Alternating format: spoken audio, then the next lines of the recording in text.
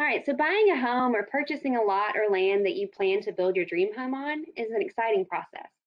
At Farm Credit, we specialize in agriculture and rural living loans. So we want to be your financing partner for your home and land. My name is Jana Bass, Marketing and Financial Services Manager at Cape Fear Farm Credit, which covers southeastern North Carolina. And today we have a knowledgeable panel talking everything about home and land. So our panel team members consist of Ashley Such, Consumer Loan Officer for Cape Fear Farm Credit, which covers southeastern North Carolina. Ashley, give everybody a wave. And then we have Amy Adcock, Branch Manager with Ag Carolina Farm Credit, which covers eastern North Carolina.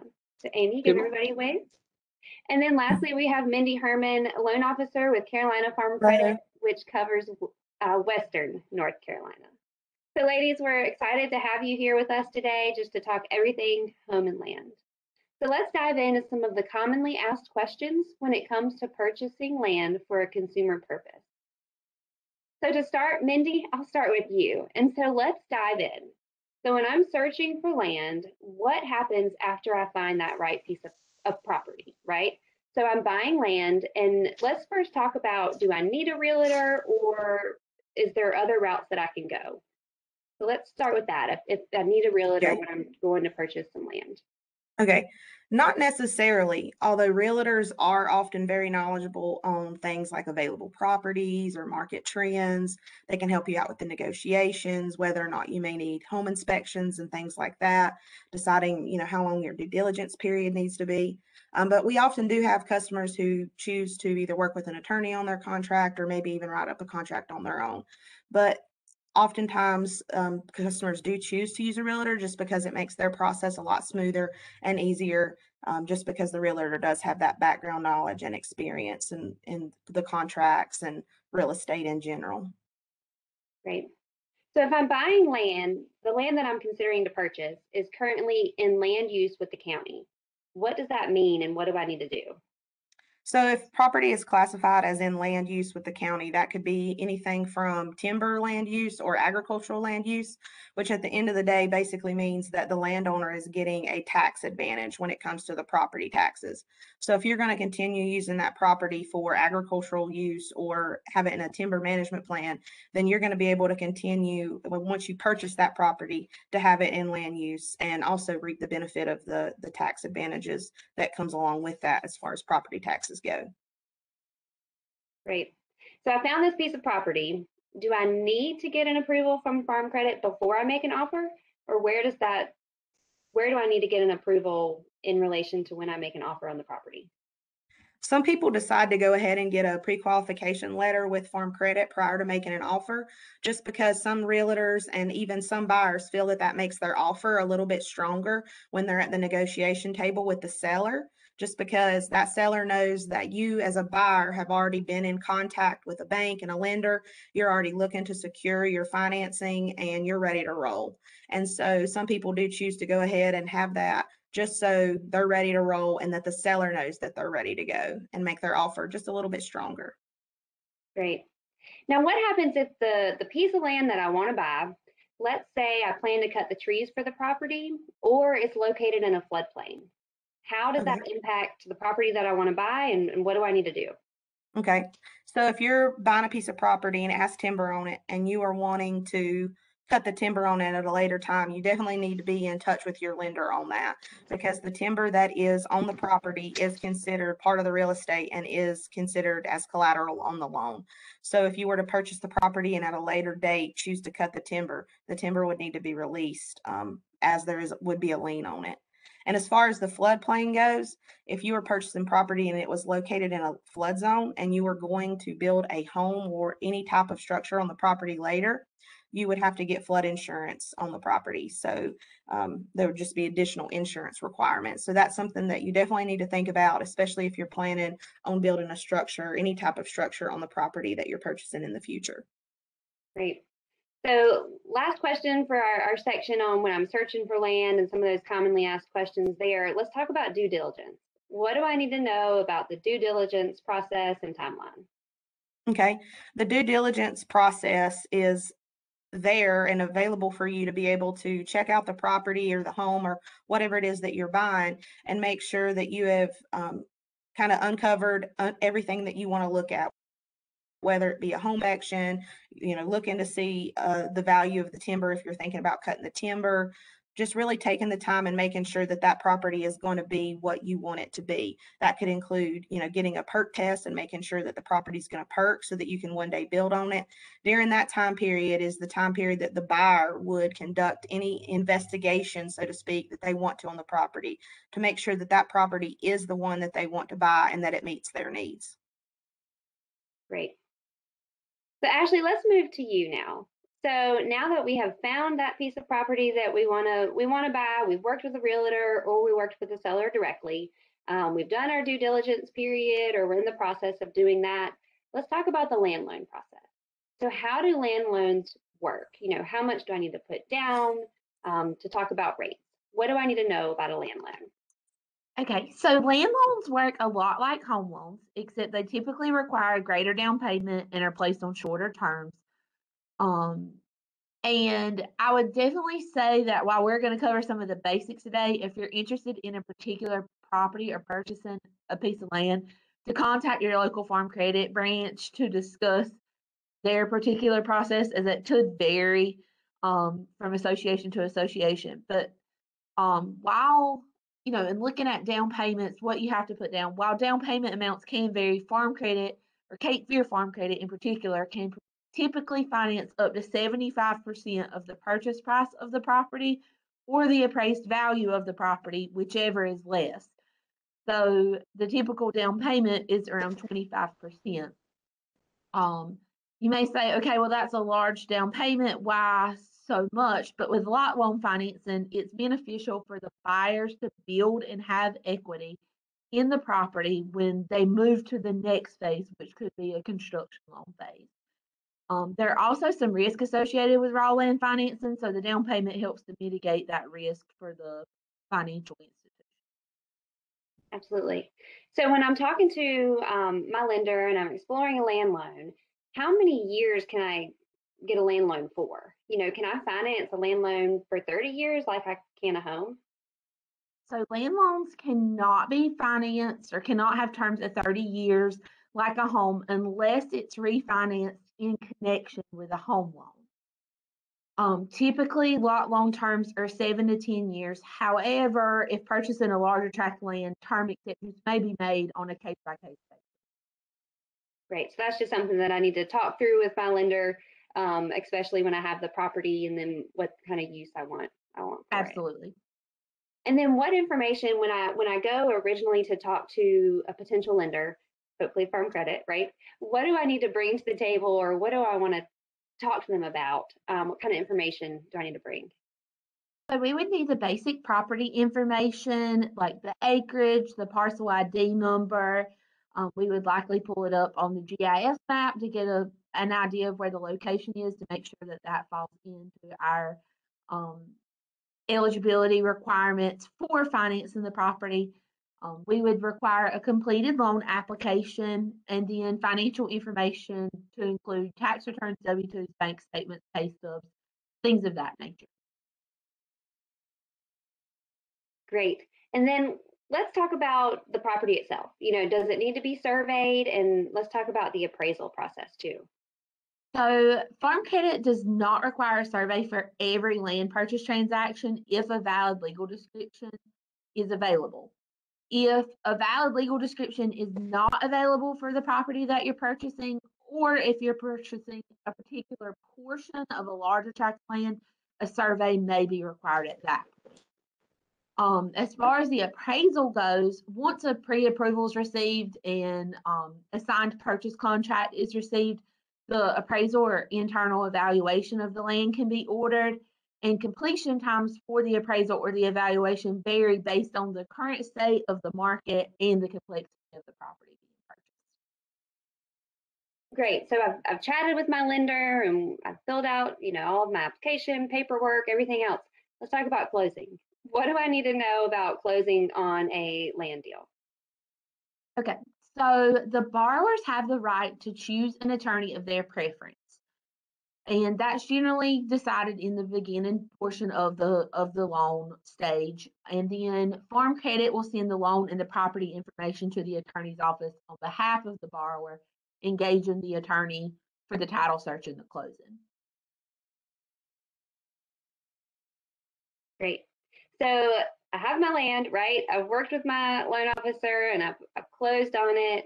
And so, Amy, now let's kind of shift gears and let's talk about building a house. Whether I knew all along I wanted to build a house, or I had this piece of land and down the road I decided I want to build a house. So, if I bought large acreage, what is the process from going from that land loan to a construction home when I decide to build a house? Before I answer the question, I have a tip, a piece of advice. So Okay. people, when we talk about buying a large tract and eventually they want to put a house on it, often they have a plan and they have a timeline, which is not immediate. But I have found that people get so excited about buying their farm, their dream farm, their whatever, that all of a sudden I've got to have my dream home on my dream farm. So they often don't have the down payment ready for the construction portion of that process.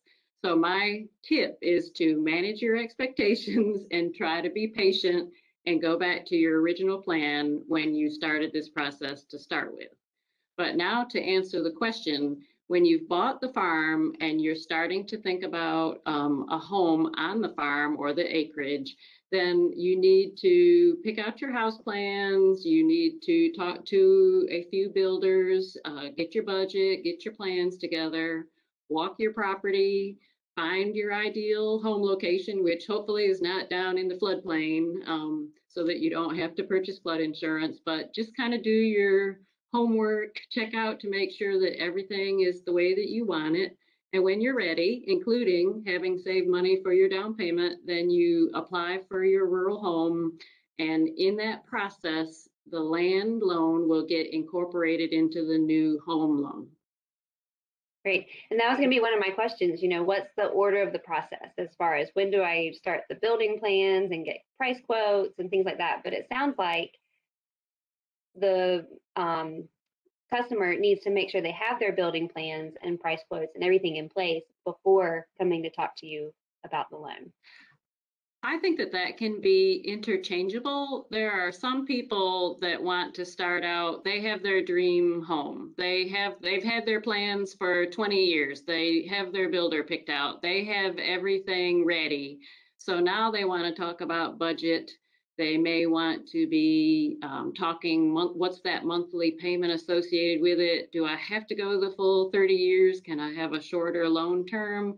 And if people are prepared and are at that point, then they can come to their lender and we can run a few scenarios and kind of drill down into what product would work best for them.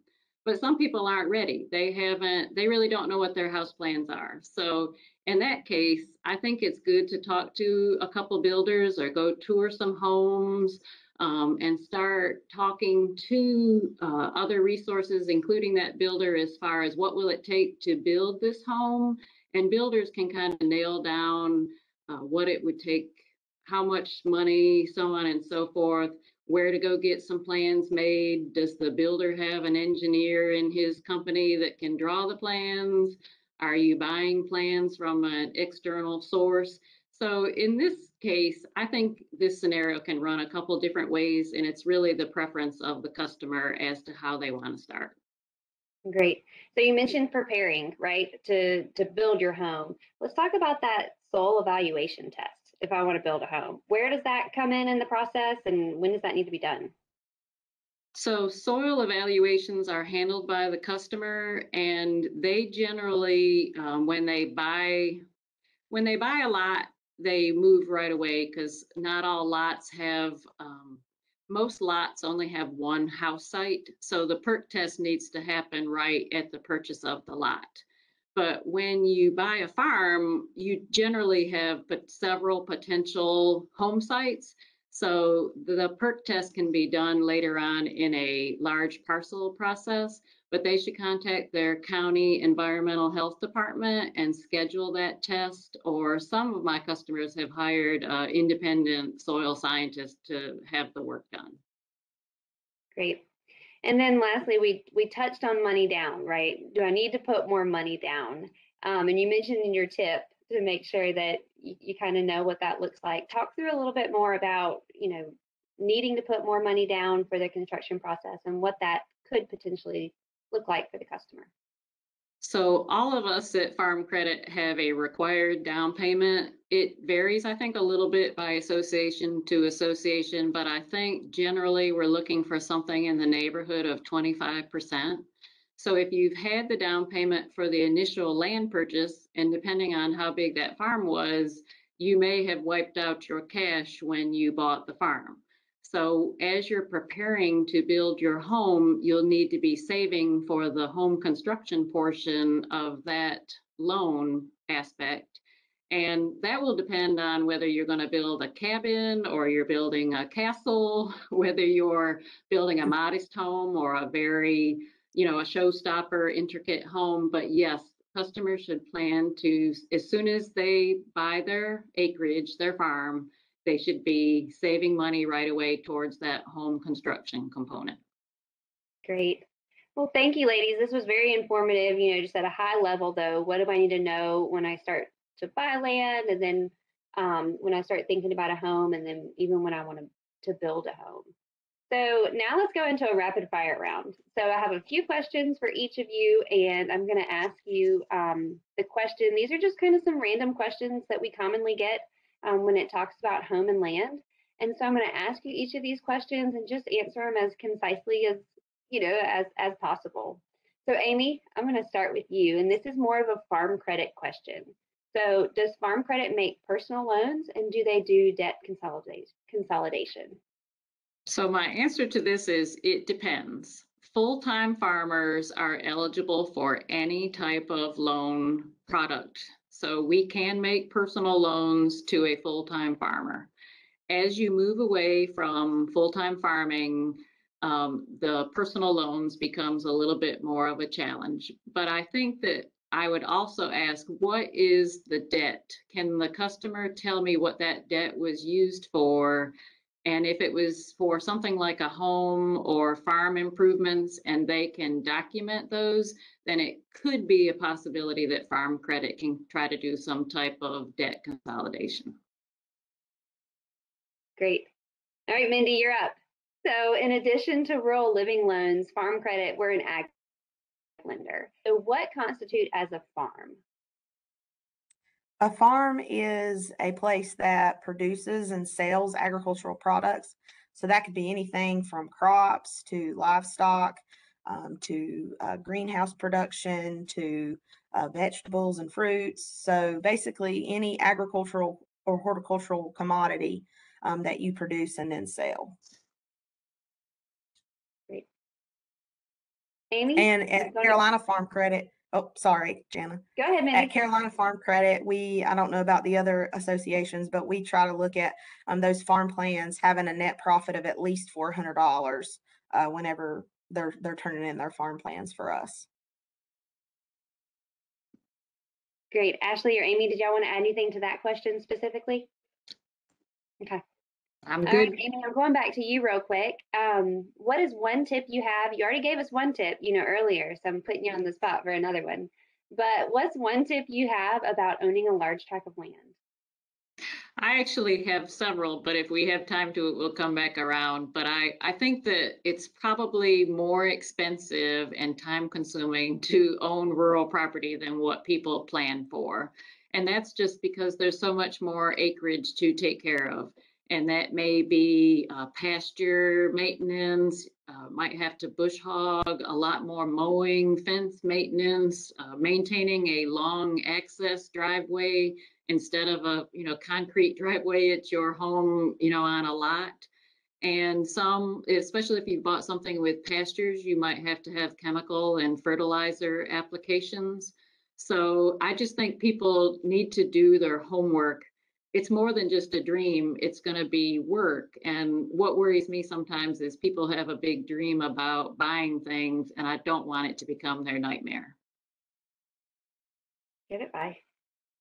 All right, Ashley, I'm going to switch to you. So, I mean, this process in general can be quite overwhelming, right? You have all these different moving pieces and a lot of information that you need to provide or decide upon. So, if a buyer feels overwhelmed when they're coming through this process, what resources or suggestions do you have?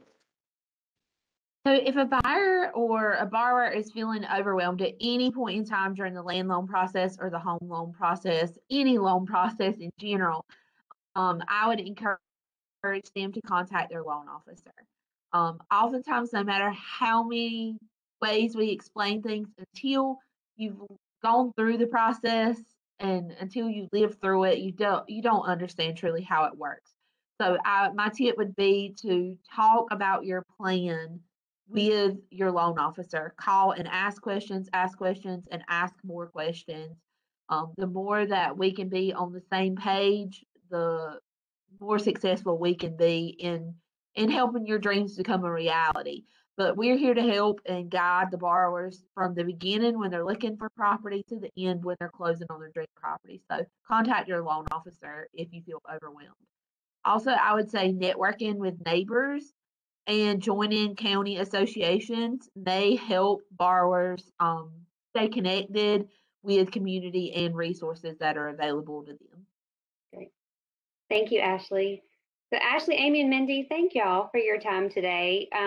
Each of you have provided a wonderful insight and information about individuals that are searching for land and then going to buy a home. Does anybody have any final words before I close us out? We're just All right. all ready to help. That's right. So as I mentioned earlier, the Farm Credit Associations of North Carolina, we consist of 3 farm credits throughout the state. We have Ag Carolina, which covers the eastern North Carolina. Cape Fear Farm Credit covers southeastern North Carolina, and Carolina Farm Credit, which covers the western part of the state. But each of us specialize in agriculture and rural living loans. So as Amy mentioned, we are here to help, and we want to be your resource and just chat through what your financing dreams are. For more information about Farm Credit and to connect with the appropriate association and the loan officer, visit farmcreditofnc.com. So again, thank you for joining us today. We hope you learned some tips and got some answers to some common questions that we hear when it comes to land buying and then also home construction. So we look forward to serving you soon.